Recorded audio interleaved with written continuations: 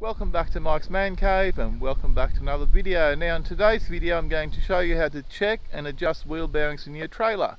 As you can see here, I've got my car trailer there and it is due for registration. So what I like doing is I like to check all the wheel bearings before I take it, just so I don't waste my time. And it's also a pretty good idea to check your wheel bearings annually on all your trailers. Now as you can see in the background there, I've got a number of trailers. I've got my car trailer here, which I use for a lot of different things.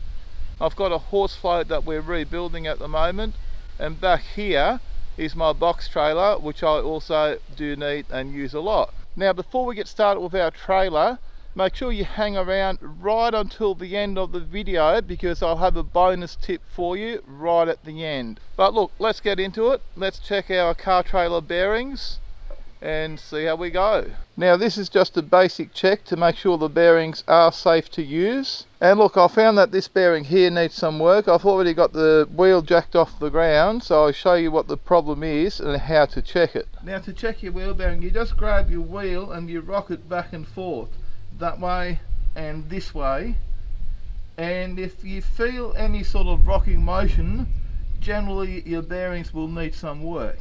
Now I know for a fact this trailer's got high quality bearings and they are in good condition, and this one only needs adjusting, and I'm going to show you how to do that. Grab my wheel, you can just feel a little bit of side to side motion in the bearing. You can just feel the wheel rocking. Hopefully you can hear that. There you go. It's just rocking slightly up and down. So this one will need adjusting. Now this has also got a brake on it, which doesn't really concern you guys too much. When you spin the wheel, there shouldn't be any notchiness in the bearing. If there is, if it feels notchy or rough or like it's grinding, your bearing will probably need replacing. Now this bearing here is fine. It just needs adjusting. To do that, we'll need to take the wheel off.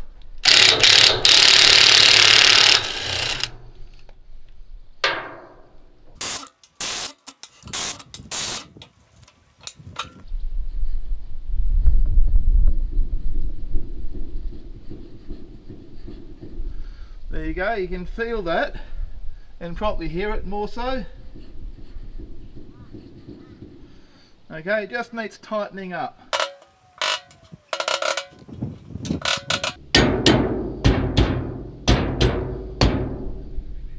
Okay, now we've got to take out the split pin, which can be a bit of a pain.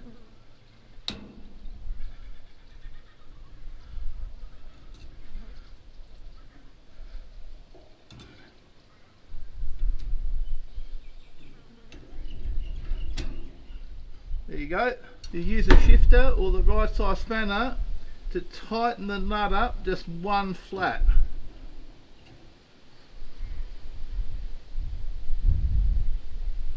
Now keep in mind that the adjustment's a bit rough. You can either have it where it was or you rotate it to the next flat, because your split pin's got to go back in there. So there's no real fine tuning adjustment. Unless you've got a problem, you shouldn't have to go two flats, because that would just over tighten the tension or preload in your wheel bearing. So we've just turned the nut one flat. Let's just check it before we put it all back together.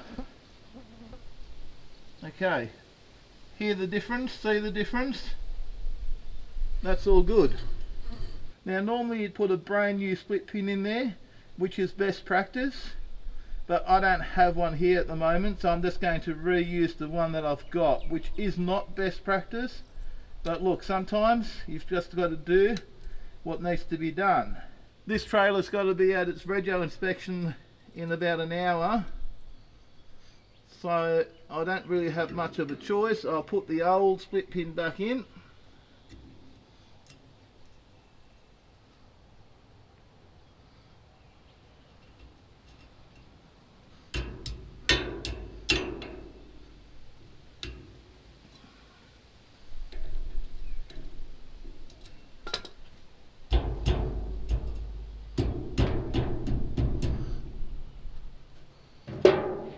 the split pins back in, one final check, and look, it all seems to be great.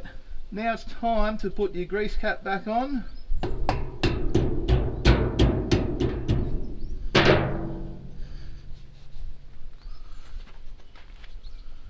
Give it a bit of a clean.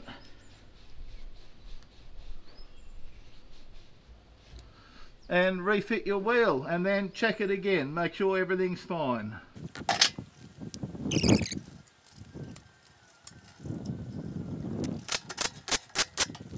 Now before we lower the trailer back down, let's check the wheel bearing again. That's it. Perfect. Okay, I can't feel any notchiness in the bearing. It runs nicely. And there's no rocking around. Let's drop it back down and check the next one.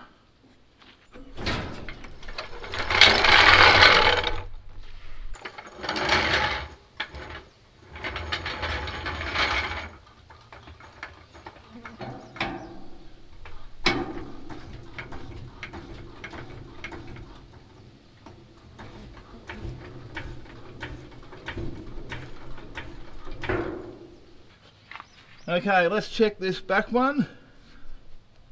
Have a look at that. There's no motion at all. And let's have a listen. Hopefully the microphone will pick it up. Let's have a listen to the wheel bearing when you turn it. There's no sound at all. No grinding noises. No grittiness, no anything.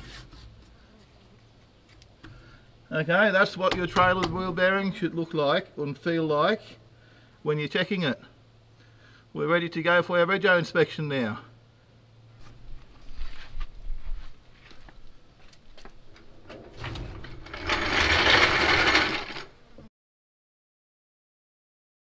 Now your bonus tip for any trailer is to make sure you check your lights, brake lights, number plate lights, and indicators and hazard lights before you take your trailer for an inspection, because it's an easy fix and you will fail your inspection if your lights aren't working.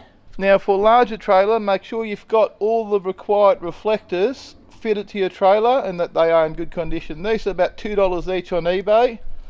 You need orange clearance ones on the side. You also need working clearance lights here.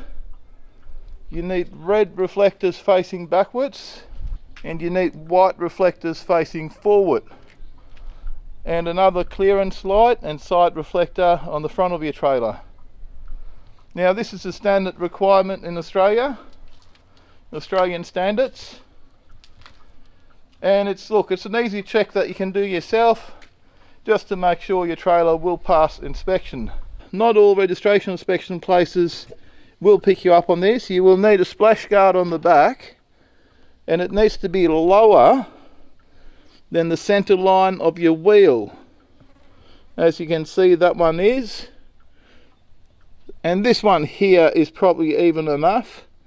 It's a little bit borderline, but if your guard finished up here would actually not be to Australian standards, and they could in theory pick you up on that and fail your roadworthy inspection. So there's a few bonus tips for you. Thanks for watching, and bye for now.